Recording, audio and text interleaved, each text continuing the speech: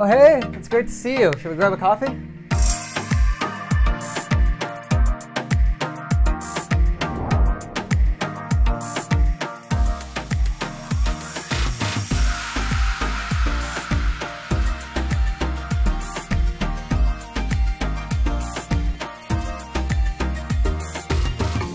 Hey guys, we are going to be answering some questions so you can get to know Cassé and myself a little bit better. So Cassé, it's a really beautiful day, isn't it? Yeah, wonderful day. So what would a perfect day look like for you? Sun, friends, and laughter. Are you an early bird or a night owl? Definitely a night owl. Do you like tea or coffee in the morning? Coffee. What are you enjoying the most about Brazil? Everything. Sun, friendly people, just great atmosphere. And if someone from our audience were to visit Cape Town, what activities would you recommend they do or places they see? We have great beaches and beautiful nature, so you get to see like wonderful animals, and yeah, it's just a spectacular place to see nature. What's the next place you want to travel to? I would love to visit Mexico. And what's the next country you would like to live in if you got the chance? Brazil. And what's one thing that you'd say you can't live without? Coffee. What's your favorite social media? Instagram. And how and when can real lifers meet you on social media? Every Wednesday, live on Instagram at reallife.english. Okay, my turn. So, would you rather live without the internet or without traveling for a year? I'd have to say without the internet. And what's your favorite channel to watch on YouTube? I really like Matt Devella. What do you spend most of your time doing online? Working. Favorite activity to unwind after a long day of work? That's a good question. Usually walking Phoebe, my dog. Okay, nice. Do you prefer reading physical books or ebooks? Ebooks, definitely. And what's the last book you've read? It's called Hyperfocus. Favorite country you've lived in? Probably, Barcelona, where I currently live. Best food you've ever eaten? Paella. And one thing people should definitely try out or see while in the US? In the US, I'd say going to California. And one myth about living abroad? That it's easy. So Nia is actually waiting for us with some of your guys' questions. So you want to head over and go see her? Sure, let's do it.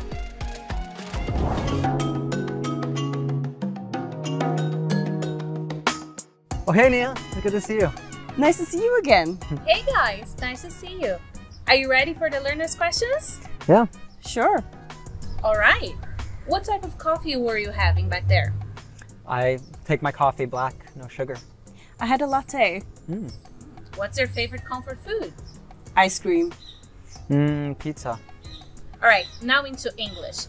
How long have you been a teacher? I've been a teacher for 3 years. I've been for 10 years. Oh wow. What motivates you to teach English? Because I love traveling, meeting people from all different cultures, and I love giving other people the opportunity to do the same. I love meeting people from diverse backgrounds, and I love giving people the opportunity to improve their lives. Oh, nice. Should learners study grammar? I think that they should, but it doesn't necessarily need to be the only thing you're focused on. You don't necessarily need to do it early either. I agree. I think grammar is very important to learn. I don't think it's the most important thing though. So, yeah. Right. What are the 2 most common mistakes people make in English? Ooh, that's a good question. I think one of the biggest mistakes that learners make is just being so focused on needing to get rid of their accent, when really, as long as people can understand you, you have intelligibility, having an accent is perfectly fine. Yeah, I think the same, but for grammar, I think sometimes people get caught up on, studying grammar rules, and, as long as, people understand and you're able to communicate, I think you're doing a great job. And what should they do if they make a mistake while speaking in English? I think, first of all, don't apologize. I think a lot of learners, they'll just say, oh, sorry for my bad English, but you don't need to. You're in a learning process. Just keep up the good work. I think it's important to, recognize that mistakes are part of the learning process, and yeah, you should just keep going. Recognize that it's a mistake and learn from it. And how can learners improve their pronunciation? I think that listening practice is very important for improving your pronunciation. So the more you listen, the better your pronunciation will become. Yeah, that's a great tip. And I'd say too, just get in the practice of imitating. Should learners choose one variant of English, like American, British, or South African? It's their choice. I think whatever you choose, if you want to sound more American, that's perfectly okay. It can be good to have some exposure to all the different accents, but yeah, I'd say whatever you enjoy, definitely go for that one. Yeah. First step to make learning English a habit. Download the Real Life app.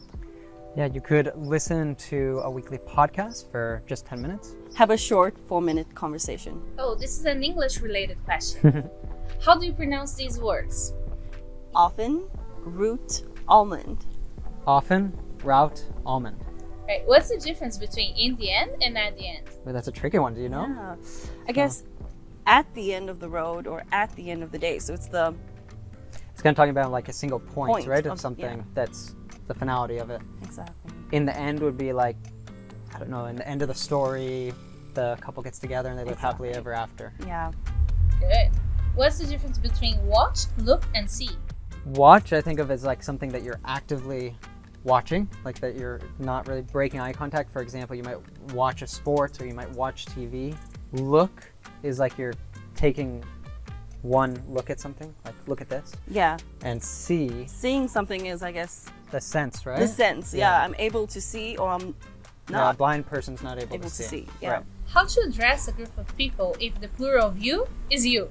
Well, it depends where you're at, actually, if that's true or not. Because, for example, I was just in Texas over New Year's, and they would say you all or even y'all. Yeah, definitely you all. I think that we also use that when we address a group of people. Definitely you all. Okay, grammar rapid fire from a learner. Oh no. How do I know when to use the past simple or the present perfect?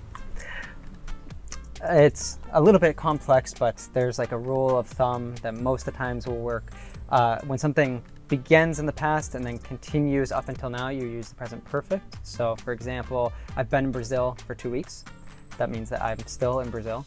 But something that used the past tense is already finished. So, you know, next week I'll be saying I was in Brazil for 2 weeks. Yeah. It's All right. exactly that. All right, let's see. A slang word you use all the time.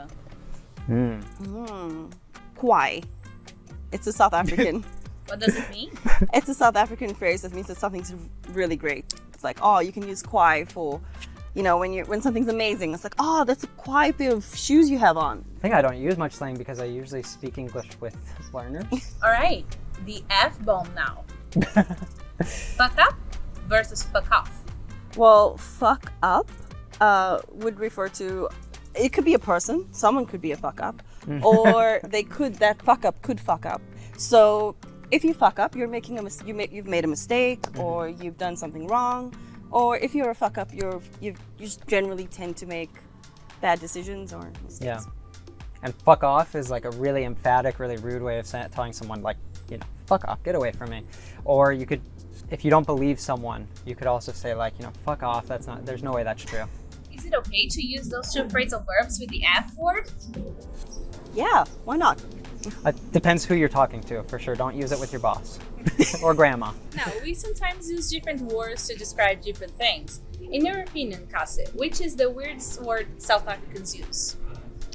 I would say braai. We say braai for barbecue. So yeah, it's basically the exact same thing as a barbecue, but we use the word braai. What about you, Ethan? Which is the weirdest one Americans use? Do you have any ideas? No, I don't actually. Trying to think, like, with British American English, there's some that like make no sense in American. I'm not sure the weirdest, but definitely one weird from the west of the States. We can say howdy for hi if you want to sound a little bit like a cowboy.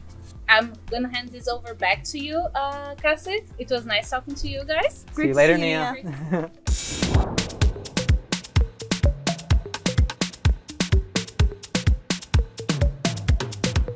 Oh, the water's so nice. When's the last time you were in a pool? I've never been in a pool before. Kidding. No, I was in a pool last week. Oh, okay. Yeah. Well, let me hand this to you to ask the first question. Okay, so what does it mean when South Africans say lekker? I have heard this one before, and it sounds very similar to lecker in German, which means delicious, but I think you use it for like great, awesome, right? Yeah, that's true. Yeah, perfect. Okay, how about you? All right, the next one. Yeah. What does it mean when I say something is dank? Does it mean like something's bad? Like it's a bad situation? Actually, it's very similar to lecker because you can use it for something that's delicious. You can use it for something that's great. Only those situations? Mm. Okay. Favorite tongue twister in English? Ooh, I always have trouble remembering them, but I like the Betty Botter bought a bit of bitter butter, but the butter was too bitter, so something like that. Yeah, no, that was quite good. Mm. Great. All right, your favorite idiom in English? Don't throw the baby out with the bathwater. That is a good one. Quite, visual kind of idiom. What is your favorite word in English? I like awesome. I use that all the time as an American. Yeah, it's quite. Or ricochet, that's another good one. Yeah. How many languages do you speak? I speak 2.5. I speak English, Afrikaans, and I've been learning Portuguese. You're getting better in your Portuguese here. Right. All right, so I have some special questions for you. What's the most difficult word to pronounce in Afrikaans? Ongerieflik.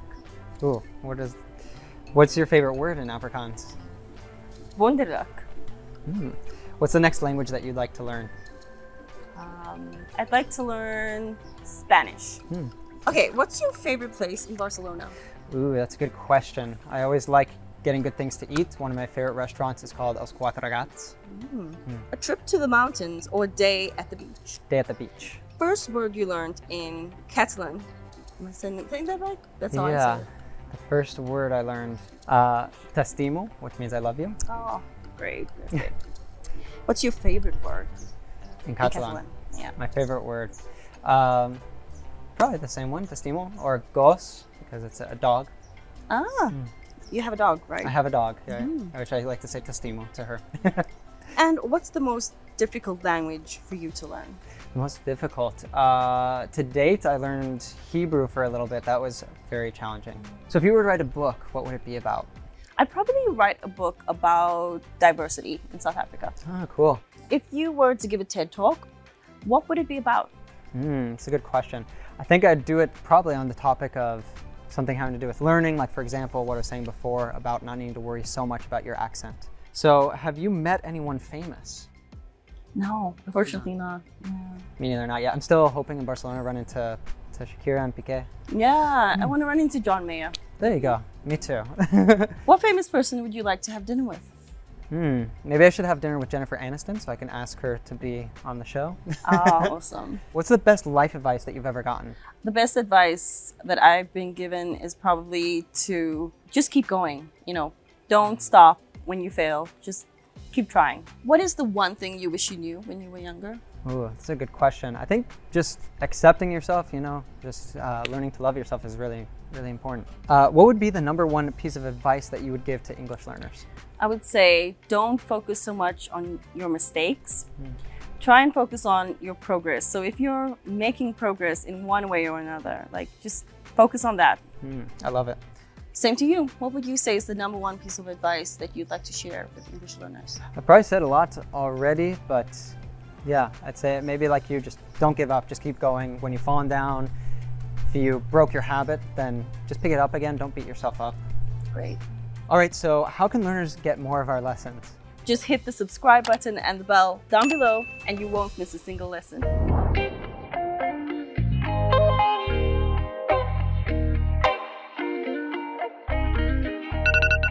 Oh, someone's calling me. Let me see who it is.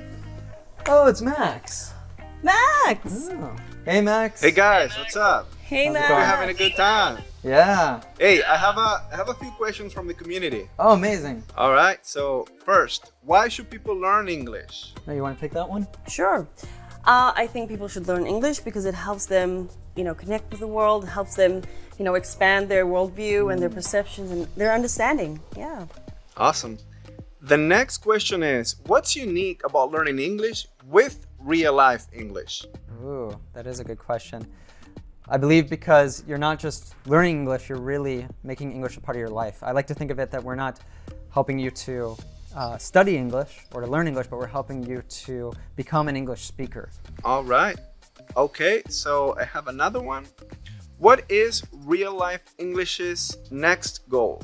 We've got a lot of them, but one of them right now is to bring more people to our app so that they can improve their listening and their speaking and really connect with people from all around the world. All right.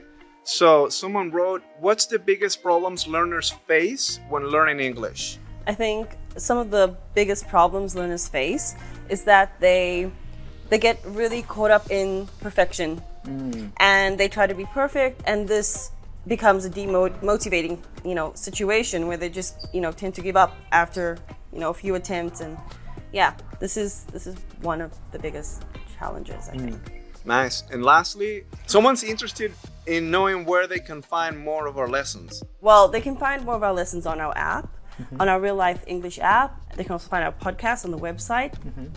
Instagram, as we mentioned Instagram, before. We're everywhere. We're everywhere, yeah, that's true. All over the place.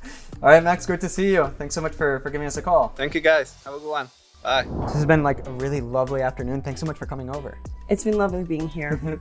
And my last question definitely would have to be, should we do this again sometime? Yeah, what do you guys think? Should we? Comment down below, let us know. So yeah, we hope to see you again. Thanks so much for tuning in. Bye.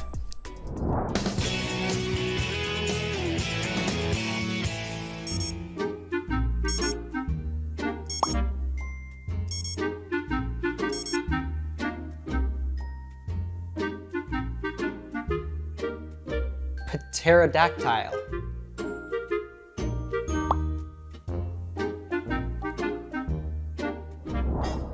Yacht.